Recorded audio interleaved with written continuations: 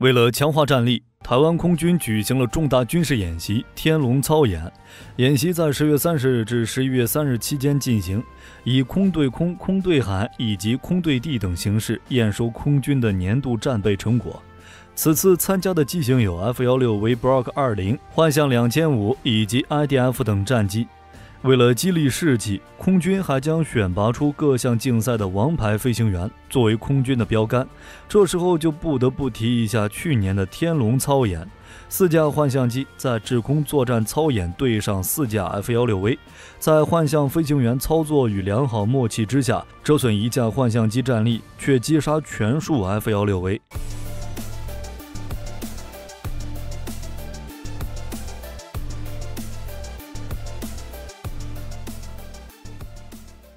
在看到这个消息的时候，火力军的下巴被惊讶的都要脱臼了。作为 F16战机的资深粉丝，这可是火力军不能忍受的。因为在火力军的心目中，全世界4代轻型战斗机无人能出 F16的左右，更别说最先进的 F16V 了。所以今天火力军就来探讨一下 F16V 真的不如幻象2000-5吗？从10月中旬开始，一共有6架幻象2000战机进驻空军的花莲基地，但驾驶这些战机的飞行员却不是台湾空军，而是法国籍飞行员。这些退役的飞行员专程来到台湾与空军互相切磋，当然还有另外一个目的，那就是幻象2000的延寿计划。在20世纪80年代的时候，空军装备的 F104、F51F 等主力战机逐渐老化，空军开始寻求新一代战机。除了自研 IDF 金国号以外，也向外寻求一款新战机。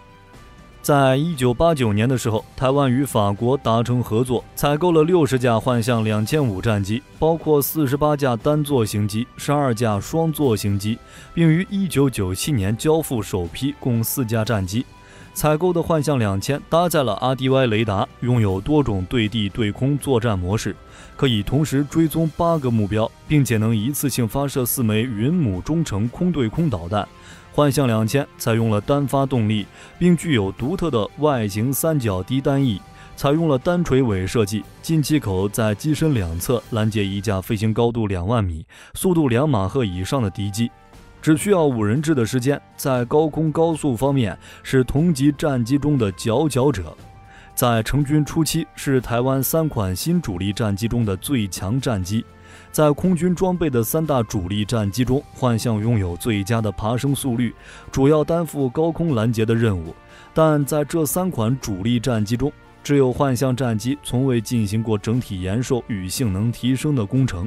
迄今为止，幻象已经在台湾服役了26年，在经过多年使用之后，这批战机的使用寿命已经不多了，在维修保养方面的成本也比空军其他机型都要贵。目前台湾正在考虑对现役幻象战机进行延寿升级计划，并与制造商法国达索公司沟通，计划支付477万美元，对其中9架战机进行评估，以便确定是否还具备继续服役20年的潜力。评估计划预计在2026年完成。5项新编预算项目包括幻象战机机体零附件外购案、M53P2 发动机零附件外购案、电站系统零附件外购案、云母及魔法导弹零附件外购案。首批进行延寿评估的9架战机都是双座型战机，因为双座型幻象主要用来训练新飞行员，所以在使用时数方面要比单座幻象更多。如果空军能在法国的支持下对首批9架双座型幻象完成延寿升级，那么其余40余架战机应该也能得到法国的有效翻新，使其具备执行短期任务的能力。在这个时候，火力军就不得不提一下去年进行的天龙操演了。在这场模拟空战中，空军派出了4架幻象2000-5迎击4架扮演红军的 F16V 战机。按照空军飞行员的说法，凭借队友之间的良好配合，驾驶幻象战机的飞行员将4架 F16V 战机全数击落，而幻象仅有1架被击落，取得了4比1的成绩。看到这里，火力军忍不下去了。在4代战机中，火力军最喜欢的单发战斗机就是 F16， 在这场演习中居然不是幻象2000的一合之敌。要知道，红军出动的可是经过升级的 F16V。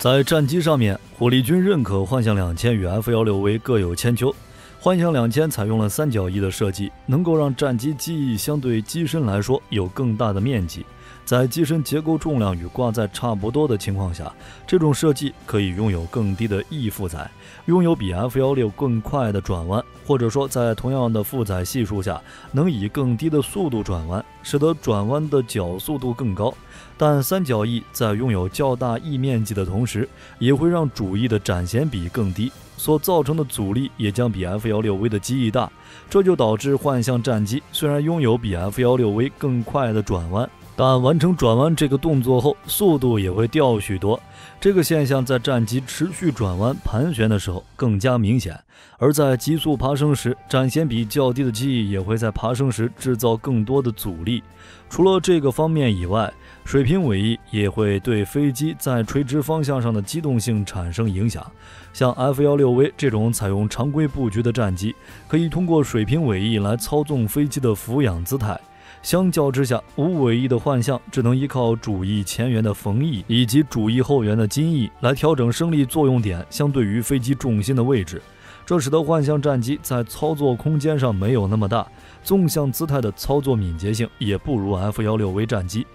幻象战机的研发时间与 F16战机接近，幻象以高空高速拦截为主要需求，这是为了拦截苏联的轰炸机、弹道导弹等，后来又衍生出多种不同任务的机种，比如空优型幻象2000C、攻击型幻象2000D、核武攻击型幻象2000N，以及最新的多功能性幻象2500，也就是目前台湾空军装备的战机。这些衍生机型在外形上基本没什么变化，主要是在作战设备、设计工艺以及材料等方面有所不同。幻象2500是衍生型号中最先进的战机。至于 F16是基于美军轻型战斗机计划研发的，最开始是为了设计一款制空战斗机，用来辅助美军 F15，形成高低配置。在经过多次性能提升之后，已经成为最好的多用途战机之一。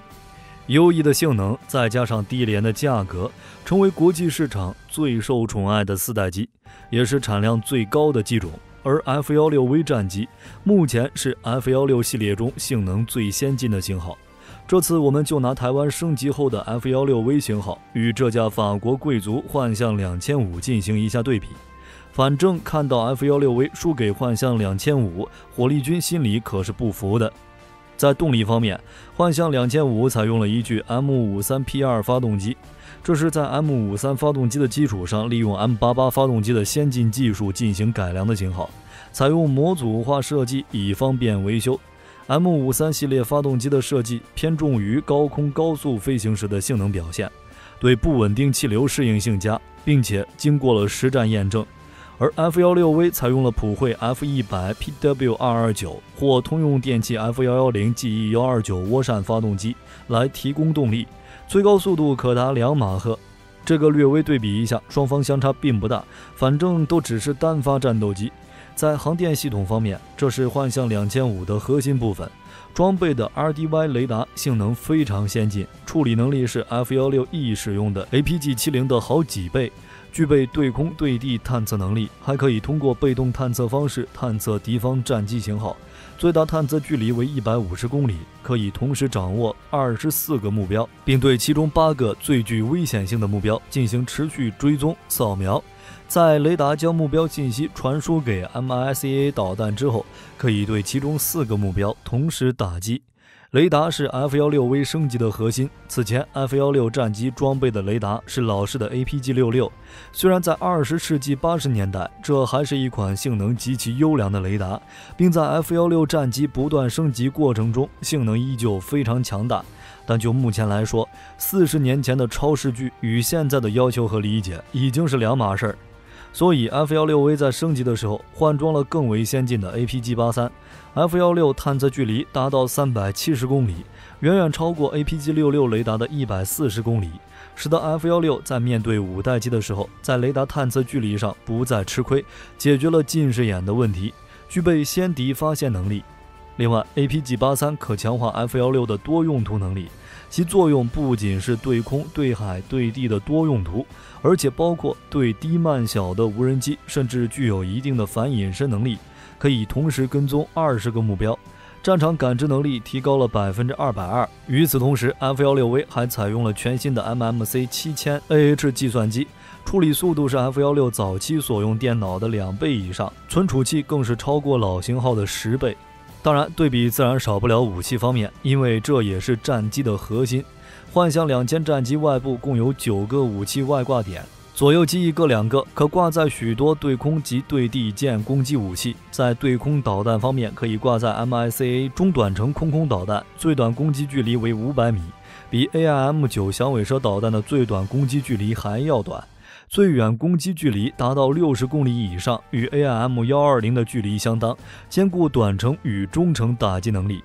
除了可以减少后勤复杂性以外，还能提高作战时的灵活性，还可以挂载魔术2型格斗弹，有效射程为5公里，能够分辨干扰弹与目标，抗干扰能力非常优秀，可以在9G 加速下发射。对地武器方面，可以挂载 AM-39 空射型飞鱼导弹，曾在马岛战争中大放异彩。至于对地武器方面，台湾装备的幻象2005并没有配备，因为台湾采购时主要是以高空拦截为主，所以并没有采购对地武器。至于 F16V 战机，在这次升级中 ，F16V 升级了武器挂架，拥有了挂载新型武器和吊舱的能力，这也是升级幅度比较大的一个方面。要知道，最早期的 F16是不能发射中距弹的。在2023年1月份的时候，台湾军方公布了 F16战机制空武器采购案，内容是100枚 AIM-9X 响尾蛇空空导弹，金额约为23亿新台币。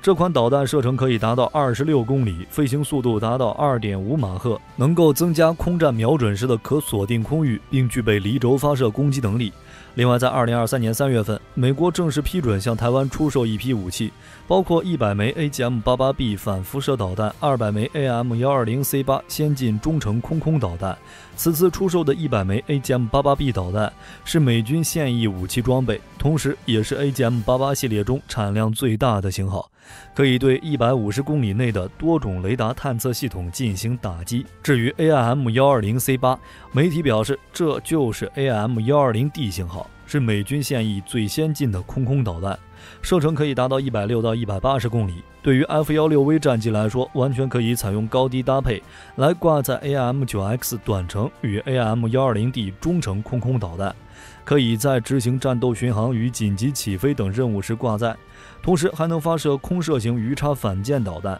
另外，还可以使用多种炸弹供 F16V 洗地时使用，以及可用于侦照或电站的外挂夹舱。这些都是目前空军现役幻影2000与 IDF 所无法比拟的方面。